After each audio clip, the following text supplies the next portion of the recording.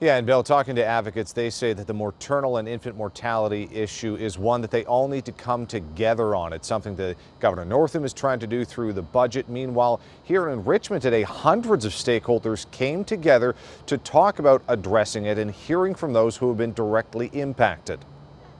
He was a wonderful soul, taken from the earth, obviously too soon. Crystal Matthews fondly remembers her twin sister, Carrie Noss, who died over 3 years ago at the end of her pregnancy at the age of 39. Uncomplicated pregnancy other than advanced maternal age. Matthews says when delivery day arrived, She's putting on mascara from her bed, anticipating the guests and the delivery of Noah. but then Carrie started feeling unwell. Family was asked to leave the room and she passed while we were in the waiting area. Carrie's son Noah was delivered without a heartbeat, but is recovering and is now doing great.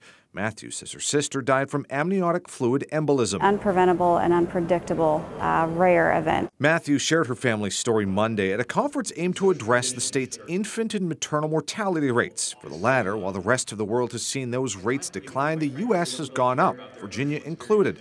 And it gets worse when broken down by race. African American women are 2 to 3 times, their rate is 2 to 3 times higher than for white women. Dr. Melanie Rouse says health equity issues and implicit bias are among the reasons for the disparity. And from the healthcare provider side of things, overcoming them starts with admitting it's a problem. It's really just talking about it, really actually being open and discussing the issue. While nonprofits like March of Dimes offers up programs to expectant and postnatal women. We're really excited to bring this many people together from around the state because statewide collaboration is what's needed. Matthews says Virginia has taken big steps in the last 3 years, but there is much more to be done. I wish that I didn't have to see maternal mortality or infant loss.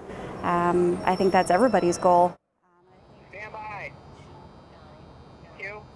And Governor Northam, for his part, put in his 2-year proposed budget $22 million to address the infant and maternal mortality rates, extending a Medicaid program for pregnant and postnatal women, along with making home visits reimbursable under Medicaid. Talking to his spokesperson today, she said that while they have shifted some of the money around, the full $22 million remains intact in both the House and Senate versions of the budget. Working for you at the state capitol, Cameron Thompson, CBS 6 News.